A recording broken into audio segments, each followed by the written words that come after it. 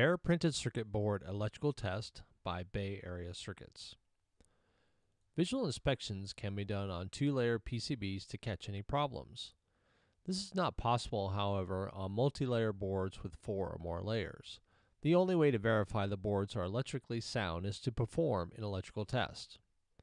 This video will give a brief overview of Bare Printed Circuit Board Electrical Test. Here's the main items that we'll cover: the 2 primary machine types used for testing, key terms to know, defining what is being tested, and a brief overview of the IPC 9252 test guidelines. The 2 primary test machines used are flying probe and universal grid. Here are 2 flying probe test machines. Flying probe does not require a fixture since the probe moves around to all the test points. The board is placed in the machine either manually or automatically and tested. Universal grid, however, requires a fixture in order to conduct the test.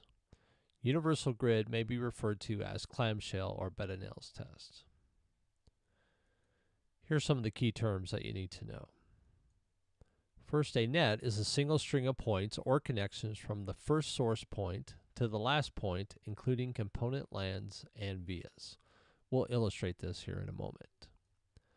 A net list is a list of alphanumeric locations that are used to describe a group of 2 or more points that are electrically common. An opens test is a check to make sure that there is current flow from one node to the next for every net on the board. A shorts test is a check to make sure that no current flows between separate nets by measuring the amount of resistance between them. A 100% net list test will check every node on every net on the board. An optimized net list test will check every end of net for all nets on the board and selected intermediate nodes on the board. Again, a net is a single string of points or connections from the first source point to the last point, including component lands and vias. A net list is a list of alphanumeric locations that are used to describe a group of 2 or more points that are electrically common. So what's actually being tested? The test of the board will use either capacitance or resistance. An opens test or continuity test will test for opens and shorts by sending an electrical charge on the net and then probe each net to measure the induced capacity. That measurement will show if there is an open or an incomplete connection in a net.